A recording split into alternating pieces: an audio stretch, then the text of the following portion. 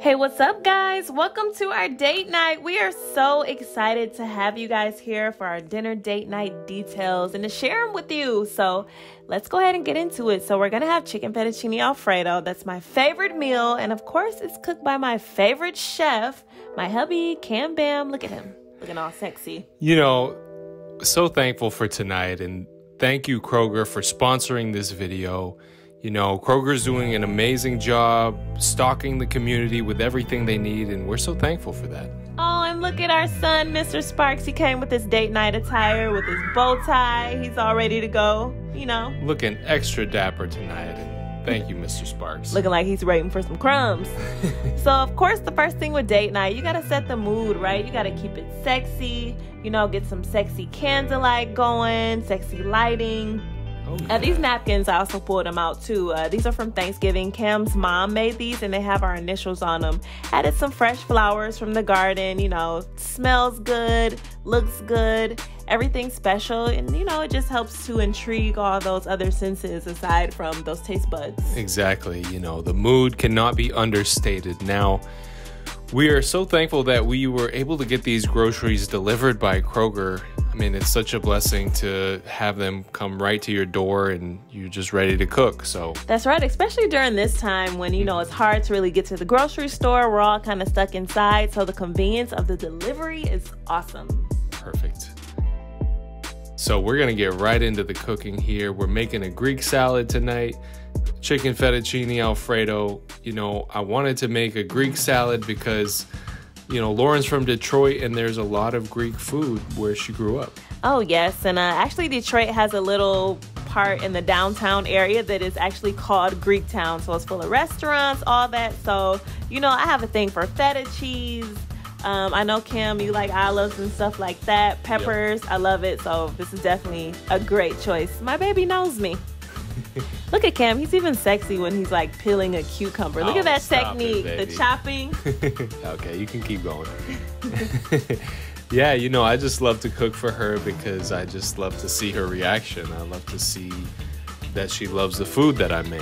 Mm-hmm. And it's fun for me. I just get into it. Yeah, I think that's one of the sexy things about dinner date night is actually enjoying that time with your your companion, your significant other. Wash your produce, people. It's important. It is. And these cherries are so good too. Cherry tomatoes, I should say, though they taste just like a cherry. Oh, they're so good and they're good for snacking. I actually like to just eat them like by themselves, but they're extra good on a salad. Now you can see here I'm really in the zone. You are focused, babe. When I'm cooking, I'm like on mission. Ooh, look at that feta. Never have too much cheese. Never. So we're getting that pasta started with the water first. Boil that water. We're gonna get the sauce base going. You know, a little garlic, a little butter.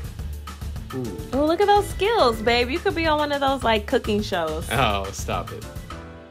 Oh, Mr. Sparx. Whoa, See, whoa. He likes to wait until we're distracted and then he does something. He thinks he's invisible with that bow tie. You know, just because you're cute doesn't mean you can get away with stuff.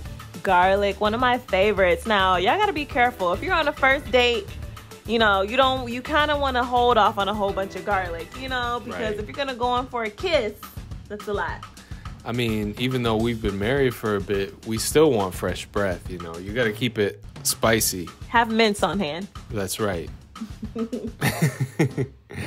So Cam was looking so good, guys. I had to creep in here, give him some kisses, okay? The food was smelling good. He was looking good.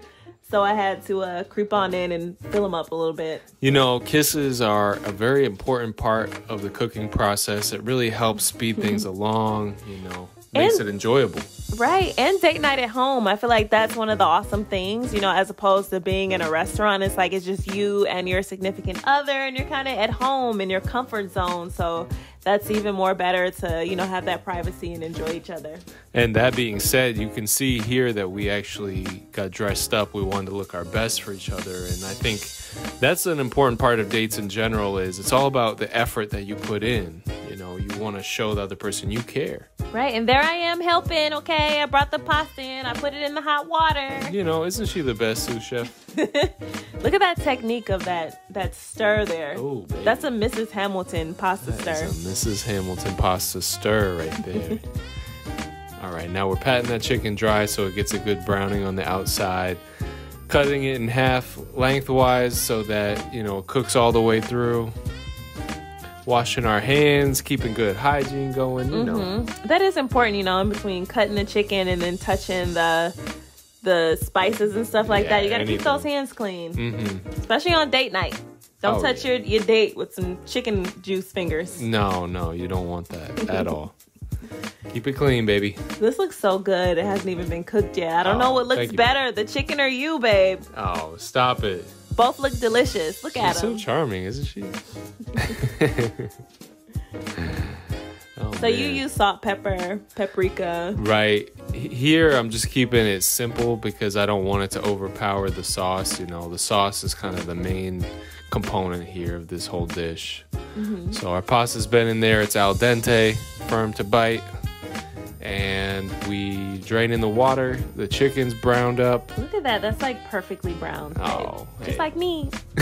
You are perfectly brown. And you want to taste your sauce, make sure it's right. In this case, it was very right.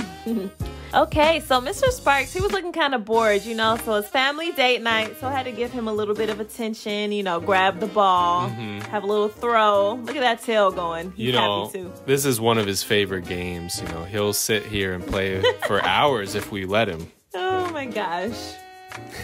So we were finishing it off with a little Italian parsley. You know, the freshness of the parsley really complements the richness of this Alfredo, so that's what we want. More candlelight, keeping it sexy. And we're just finishing it off with a little vinaigrette, you know.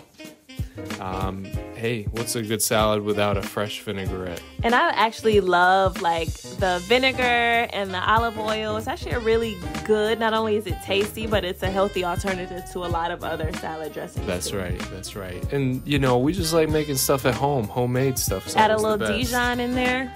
It gives it that little twang. Little twang. I got a little twang. Yes, you do. Look at that finished product. That looks so good, and it tasted even better.